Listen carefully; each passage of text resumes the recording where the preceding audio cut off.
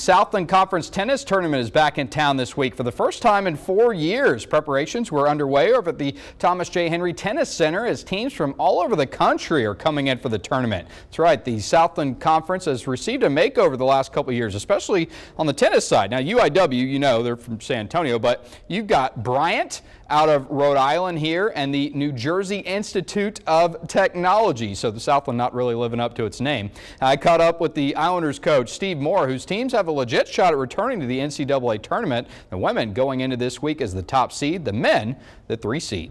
Well, I think that's their ultimate goal, is to go to the NCAA championships. That's what they work so hard for. They've been training for this since September, to have the fitness and the legs. You know, I told them today, you've got this money in your account. You just got to write checks against it now. You don't need to hope and wish. You gotta believe in your work.